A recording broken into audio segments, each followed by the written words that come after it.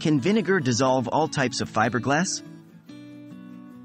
Hello, everyone. Today, we're exploring an intriguing question that's been popping up lately. Can vinegar dissolve all types of fiberglass? This is certainly an unusual question, and our investigation into this matter might surprise you. What is fiberglass?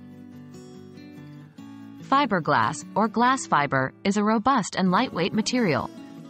It's made by pulling molten glass into thin strands, which can then be woven into a fabric or packed together. Due to its unique characteristics like high tensile strength, low weight, and thermal insulation properties, it's used in a wide array of applications from boats to insulation and more. What is vinegar? Now, onto our other actor, vinegar. It's a solution of acetic acid, usually around 5 to 20% in concentration, and water. It's popularly used in cooking, cleaning, and even as a natural home remedy for a variety of ailments. Vinegar is mildly acidic, and it's this acidity that brings us to our main question. Can vinegar dissolve fiberglass? This might seem like a simple question, but the answer is a bit more complex. Vinegar is indeed acidic, but its acid content is relatively low. It's enough to dissolve substances like mineral deposits or help in the removal of certain types of stains.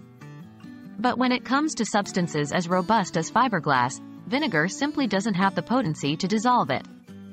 It's also important to consider the nature of fiberglass itself. Being primarily composed of glass, fiberglass is essentially inert to many substances.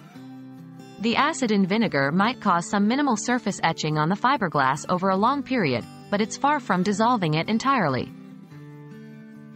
So there you have it.